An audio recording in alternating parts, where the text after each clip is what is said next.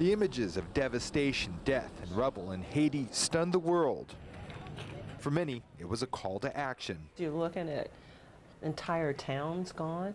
For me, it was, what can I do? Like others, Shelley Bradford Bell watched these images and wanted to help. The kids are going out in the mud. The sanitation is poor. They have no utensils for eating. Bell soon learned how something small could make a big difference. Something as small as a pair of nail clippers. This is going to save 5 kids. When you look at 5 little kids today under the age of 10 and think these nail clippers could have saved their lives. It turns out more children in Haiti die from bacteria under their nails than from contaminated water.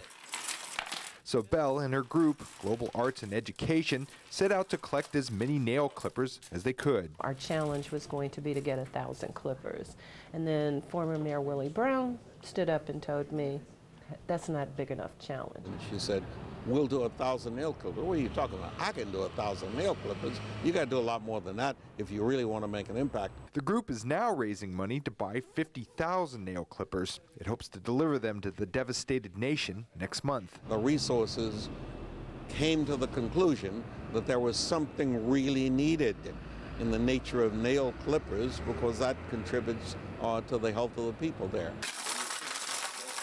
But Bell won't be content to mail the clippers from a post office. She plans to deliver them herself. I want to hand them to parents who are trying to save their children. And I think it's so important when you look at a kid and think they don't have a life just because they didn't have these nail clippers. Joe Rosado Jr., NBC Bay Area News.